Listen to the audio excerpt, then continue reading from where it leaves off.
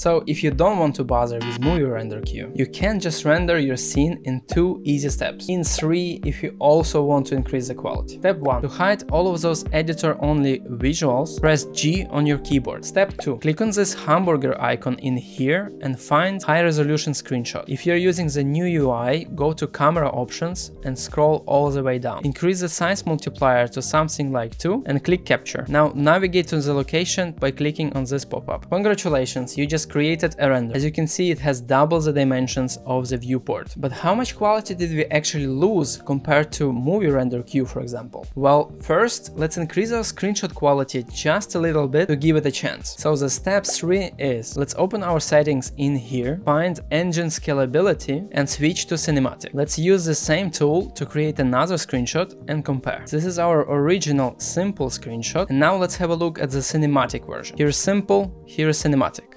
Simple, cinematic. From far it looks like a little bit it got better, but it's not quite clear where, so let's zoom in. If you pay attention to the shadows in here, you can see they got really better, as well as the lighting in this section. But now let's compare it to movie render queue. I have rendered the same scene in exactly the same resolution and used my professional high quality settings. Back to our comparison. This is again the simple screenshot we have made in the very beginning. This is a screenshot with cinematic quality settings, and this is the high quality render. Can you spot the difference? Well, at first it seems like it's barely an improvement for our cinematic screenshot. But don't push the horses. Let's zoom in. I want you to pay attention to the shadows in here, here, and here. Do you see how more defined they get? Look at this corner, for example. Do you see how much noise is in here? It all gets basically cleaned up. Also have a look at those smoothing groups in here. Do you see those pixels? Especially on this line, it looks like an artifact, and here it looks just fine. The materials also get sharper. Have a look at this wall, for example. Obviously anti-aliasing got better too. And between movie render queue and original screenshot, there is just no comparison. Hopefully you found this video useful. I will soon release a new video about my render settings. If you're watching from the future, it will appear right here. But in any case, make sure to subscribe and hit that bell notification so you don't miss any of my new videos. See you in the next one.